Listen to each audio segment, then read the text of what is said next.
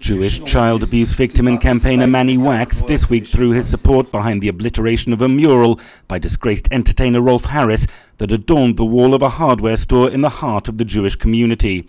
The artist and singer was last week sentenced by a UK court to 5 years and 9 months in jail after being found guilty of a string of indecent assault charges against underage girls. Harris painted the mural at Penhalluriak's in Hawthorne Road in 1990 while he was fronting the British Paints brand. 24 years on, the store's proprietor, Frank Penhalluriak, explained his decision to destroy Harris's work.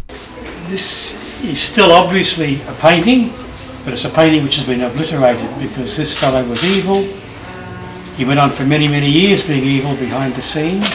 Now he's been shown out for what he is.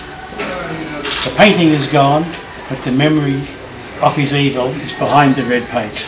Waks, who watched as the mural was painted over, commended Penhalluriak for taking this public stand and for setting an important example for the community.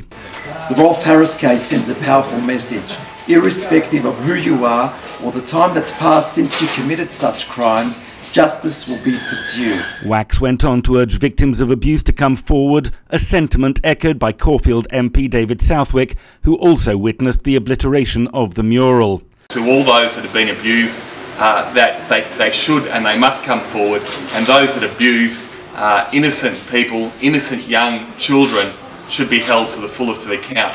Zeddy Lawrence, JNTV.